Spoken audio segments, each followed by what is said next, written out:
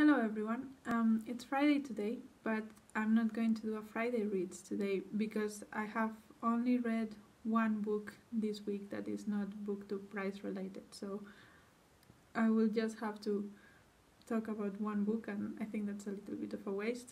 So instead, I decided to do the World Book Day tag, and I was tagged in this by Leo from A Little Book Life.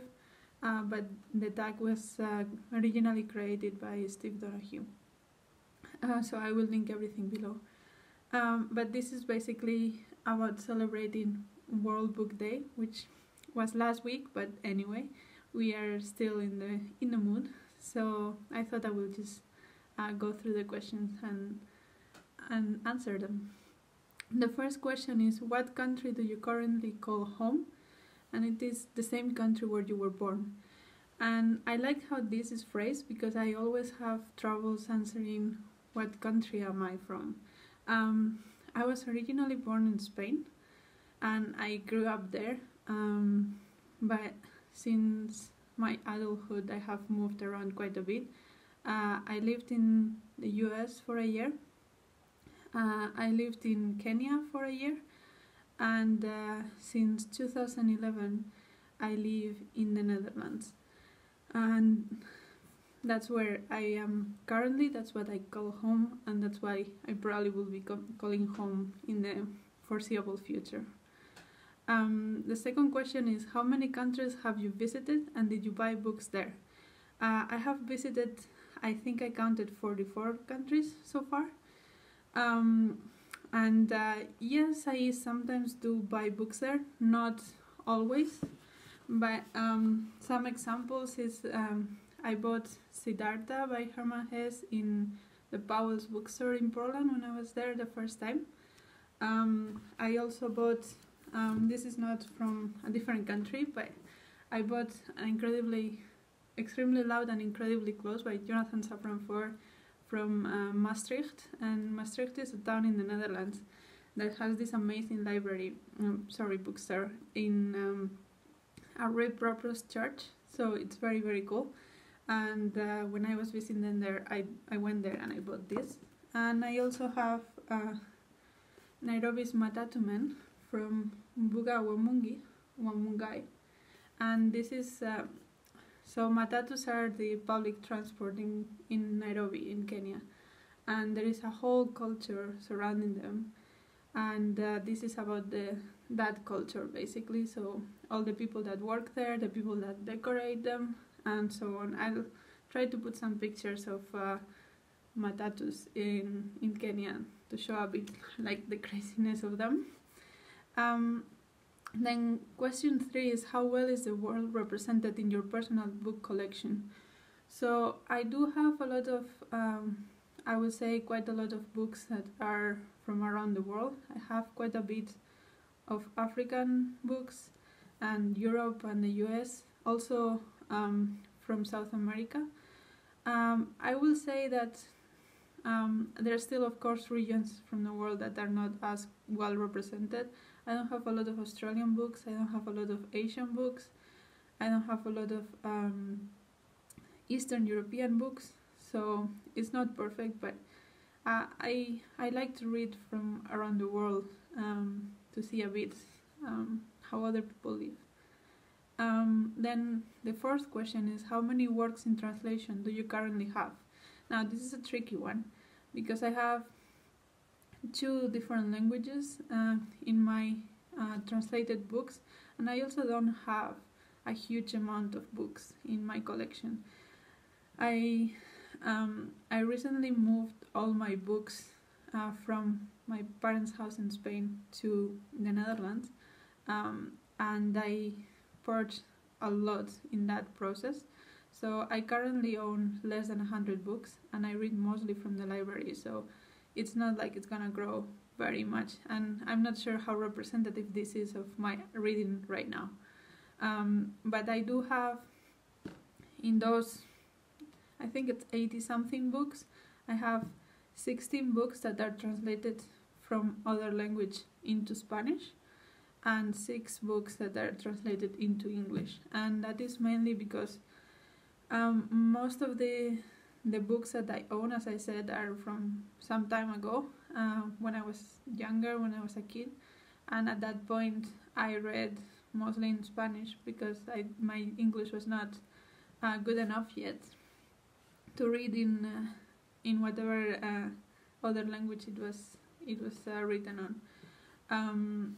And right now, as I said, I do read quite a lot of translated fiction, but I read from the library, so that I don't own those books. And another thing is that I prefer, if I can, read the books on the language that they are written in. So, as for example, I have here The House of Spirits by Isabel Allende in Spanish. So this is not translated, but it's not, from North America or the UK. Another thing that I have is Biographie de la Femme by Amélie Nothomb, and this is in French. I make a point every time I go to France to buy books in French because I like to read in French. And another example is this one I haven't read, Tamar, and this is in Dutch. So I do have translated fiction, but I also have quite a bit of books that are in their original language, simply because I can read in that language. The fifth question is, tell us some weird facts about your country. And this, of course, didn't specify which country it meant, if your origin country or the country you currently live in, so I'm just going to do both. Something interesting about the Netherlands that I think everyone notices when they first come here are the bikes. Everyone has a bike. Actually, the national statistics say that there's about 2 bikes per person, and that sounds about right. We are 2 people in my household and we have 4 bikes, so that sounds about right to me. And it's amazing the amount of things that people carry in bikes as well. I have seen people carrying mattresses in their bikes. I have seen people carrying crates of beer, aquariums, like sofas. It's incredible what you can do with a bike if you want to. So yeah, that is something that I think everyone notices from the Netherlands. And something interesting about Spain, actually, related to World Book Day. World Book Day used to be my favorite celebration around the year. You know how most people look forward to Christmas and they are so excited. I was always looking forward to World Book Day. And I think from what I read that it was actually originated in Spain, and it's on the 23rd of April because that's the date in which Miguel de Cervantes died. Miguel de Cervantes wrote Don Quixote, and coincidentally it's also the exact same day, with the year and everything, that Shakespeare died. And in Spain it's a big deal. There are book fairs everywhere you go, in every town, in every city. There are book fairs where authors sign, there are talks, there are discounted books. And in the World Book Day itself, every single book everywhere in Spain is 10% discounted. And there are so many activities. There are also activities in the schools, and every year on the 23rd of April in Madrid they start different authors, different actors, they read Quixote, and they start on the 23rd of April. Usually it takes them 2 or 3 days, and they just read it for a public audience, and I think that's really cool. And also in Barcelona, it coincides with Sant Jordi, which is the patron saint of the city, and it is the tradition that you give a rose and a book to all your loved ones.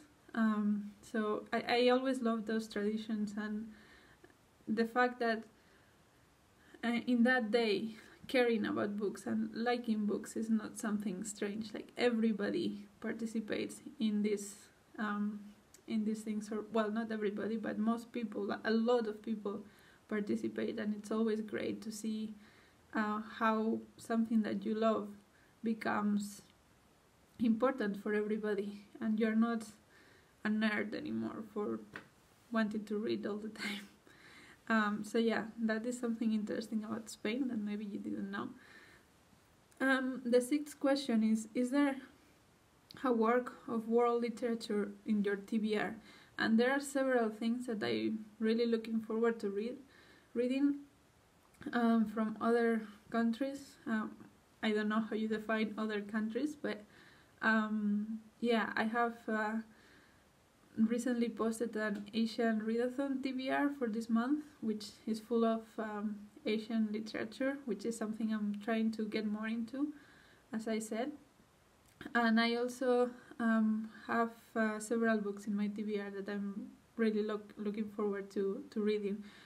One that I'm really looking forward to is The Old Drift by Namwali Shepa, something like that.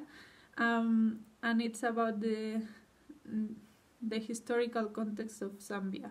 And it's something I haven't read much about. I have read books from Zambia before, but never about the history of it. So I'm really looking forward to that. And then the last question is simply to tag other booktubers that are not from my own country. And for that I want to tag Veronica and Denise, who are two lovely booktubers from Czech Republic, and also Run Right Reads, which I believe she's from the US. So yeah, I'm looking forward to your tags, and I hope you enjoy and stay safe, and see you soon. Bye!